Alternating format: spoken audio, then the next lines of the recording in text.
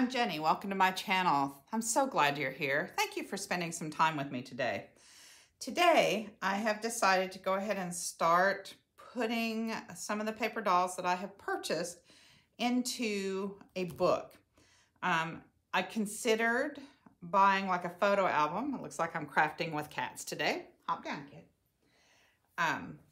I considered getting a photo album and using that, but I didn't really like the 12 by 12 size, and I didn't like the 8.5 by 11. So I wanted something that was a little larger format, so I had plenty of room to design something around the paper dolls that I thought might be appropriate for them. So I want to show you, I bought these at Goodwill, and they were already cut out. So they look like they came from probably one of the Dover paper doll books. I have other paper doll books that have this same kind of drawings, and this is signed by Tom Tierney, and he did multiple paper doll books for Dover Publishing. So I'm pretty sure this was a Dover book. So I have kind of looked up and found some Dover books and stuff to see. I didn't save it. When I was originally bought them, I looked and it looked like they were the same one. So these are already cut out, and they're American history. So I have like people from Pilgrim times. Some of them are missing Joshua, like Joshua's one of the ones from the set that doesn't have a face, like his paper doll isn't here. So I'm trying to decide whether I want to just paint in a little face. Adam's the same way. Then it has like some colonial dolls in different colonial outfits. Quite a few of those. Then there's the federal time period, or the federal costuming maybe. So the federal era. Then we have the Civil War era with some of that clothing. So I'm pretty sure they're just meant to illustrate clothing styles from American history and what people wore at different periods. So I thought I would like to put all of those into one book because they all go together, and they're all drawn by, as I said, Tom Tierney, and I can label them, that kind of stuff. So I wanted something that was a little bit larger format. I am crafting with cats. There's another one of my cats. Hello, Zapper. Some of the smaller ones, like the children, look a little small against this format. Come on, guys. But the adults do not. So my idea is to create a background that is appropriate for each set of dolls, or some of the dolls, and maybe arrange 2 or 3 on the page. Come on, guys. And so to that end, I used some oversized book pages. These are obviously map pages. They come from an old atlas. And I have just ring bound them because I thought it would make it a lot easier to take them in and out and work on them, because I intend to do some painting on the pages. So my thought is I would maybe gesso out, put a thin layer of gesso. I don't mind seeing the map in the background because I think it makes it look interesting.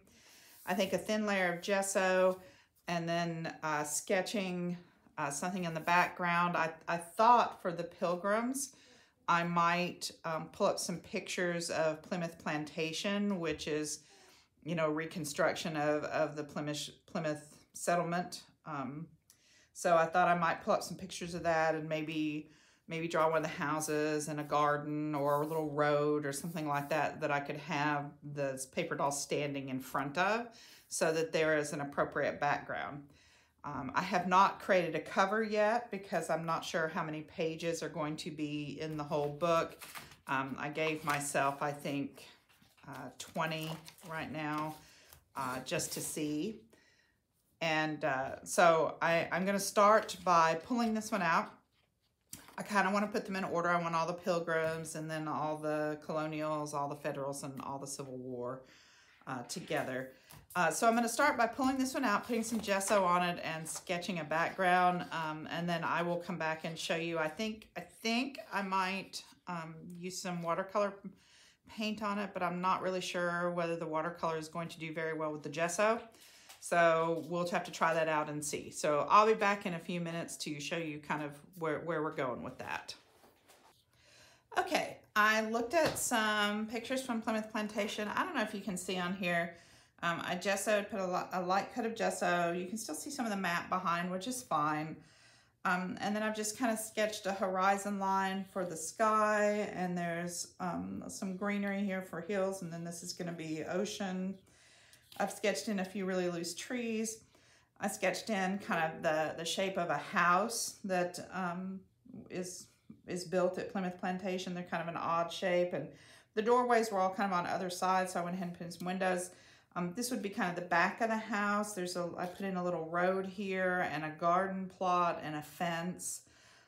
So I'm going to kind of just block these in with some watercolor, and then I'm going to go back with a black pen and put in the details. I might use some colors. I might use brown, you know, to do because of the house, and some green and stuff. So I might use colors, but I will just kind of go in and outline, do some outlining. And then we've got the road here. So we can put a couple paper dolls on the road, and then this will kind of be their background. So that's my plan. And I'll get started on the watercolor here, and then I will be back to show you. I don't think you probably need to watch me block in the watercolor. So I'll be back to show you that and what I've done. I'm also thinking that if I do one scene for each different paper doll, then on the next couple of pages, I can do just kind of some collage background maybe, or painted backgrounds or something, and put them on, and maybe put the information about the paper dolls on there, their names and the publication. Like I can look up and find the information for, you know, Tom Tierney and Dover and that kind of stuff. So I'm thinking that one background layout showing the dolls in like maybe the time period, and then another page or two with all of the different costumes might be fun. I'm not really sure. I don't know if I want to paint a background for every single doll, because there are a lot of them. So I'm not sure yet. So I'm gonna have to think about that for a little while. But I'll block this in and put in some details, and then I'll be back to show it to you. Okay, I'm back. I have done the background. So all I did was I used a large brush and some watercolor, very light watercolor. I did not use a lot of pigment. I just blocked in color, and then I went in with my fine line pens in different colors and added the details. So I made it kind of look like they're a piece of branches and a thatched roof, and, you know, pieces of wood, you know, some bricks. I gave it a few trees, a fence, a garden, and then some background. So I'm just looking for, I'm not looking for realism. I'm looking for a loose illustration. Oops, I got a piece of paper stuck there. There we go. I'm looking for a loose illustration to create a setting for my paper dolls. So I went there and I think as I said, some of the paper dolls, I don't have the actual doll. I have the clothes, but not the doll. So I think that's the mom and dad, and maybe a grandparent, or an older, you know, somebody in an older generation. But I think these are the children of the family. And this is Amity and, oops, let me see. Amity, Samuel, and Anne. And I think they look like they're out doing their chores. Maybe they've been working in the garden. They brought some of the animals around. And so my idea is that they're kind of standing on the road here, you know, maybe walking back from a field or something with their house and stuff in the background. I wanted this to be light too, because I definitely want the focus here. So I like that. And I know it's not necessarily in proportion, but that's okay. It gives them a setting to be in. And so I'm gonna have to figure out what to do with the parents' faces. I think maybe I'll try to look it up online, see if I can find one and maybe draw a little face. So this is my idea, and I really like this. But I'm thinking that maybe on the facing side, this is the first page. I wonder if on the facing side, I should write Amity, Samuel, and Anne, Pilgrims, American Pilgrims, or something like that, or should we put it up here? I mean, there's this little thing that we could cover. You know, maybe Dover Publications, drawn by Tom Tierney. You know, that might be good.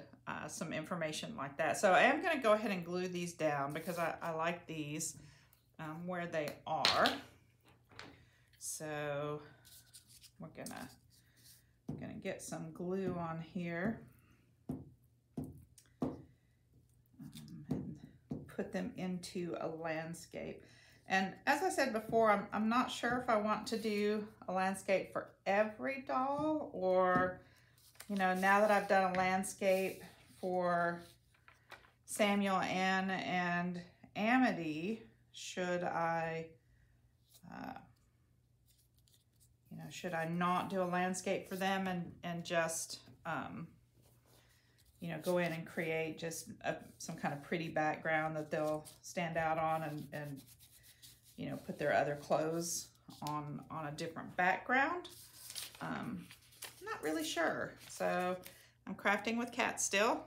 That one has been a little obnoxious today. So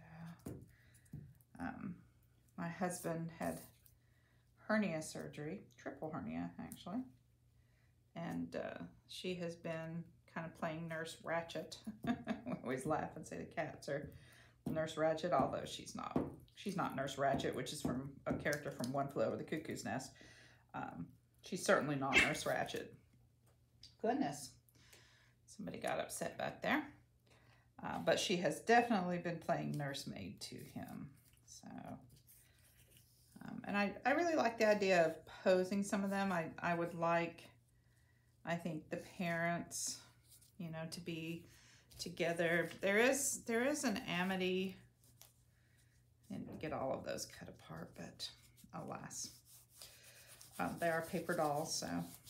There is an Amity, let me show you the others, that looks like a wedding dress.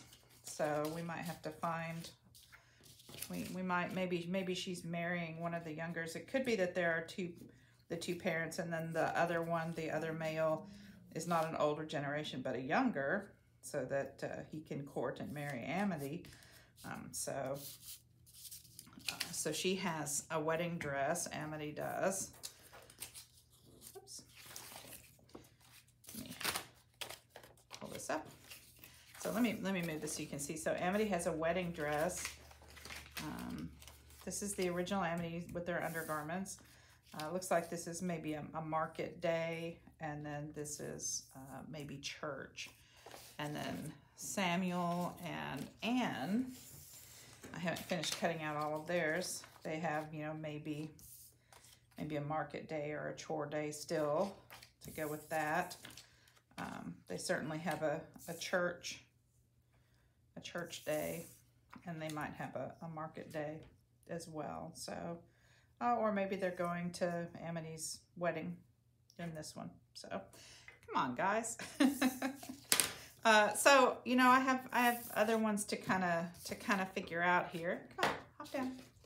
But in the meantime, I think this is a good start on those pages, and I need to decide whether I want to label each one, and I'm thinking maybe I do. Maybe I just want to put it up here, look up the name of the book, and put their names, you know, Samuel, Anne, and Amity, Pilgrim, Paper Dolls by Tom Tierney, or Dover Publications, something. I'm not really sure. But I really like this. I think this is fun. And I like the idea of getting these out of a bag. I mean, I store them in a drawer in a bag. So they're not doing me any good here. I can't see them. So I really want to get them out where I can flip through the book and look at them. So I think I'm going to really enjoy this. It's just a question of whether or not I want to do a background for each set. Like, do I want to do another, you know, do I want to do a background with a church and put them going to church, you know, or, you know, maybe this is them going to church. Maybe because they've got packages and stuff. I don't know. Maybe this is them all dressed up for Amity's wedding, since she's got flowers in her hand. That would make sense, wouldn't it? That would make more sense. So without plate 24, yep, these are all plate 24, so these go together. I was going to say, because I didn't look at the plates, these are plate 15, so these go together. And these are plate 21, so these go together as well. Maybe they're crushing berries, making wine, or, you know, fermenting. I don't know, did the Pilgrims make wine? I don't know. Or maybe they're just, you know, tromping around and getting ready to can them or something. So either way, you know, it's a question of do I want to draw a different background for each set so that they have a different setting, or, you know, would we want to just give them, you know, something to do together? I'm not really sure. So I'm leaning towards a background. Part of me says background, and part of me says that's going to be a lot of work. But in the end, it will be fun to look at, I think. So maybe that is what we'll do. I'll think on that and decide. So until next time, by the way, if you enjoyed this video, please give it a thumbs up. I really appreciate it. If you're still with me here, if you haven't subscribed, you may consider doing that. And until next time then, remember, use what you have to make your life more beautiful. Bye.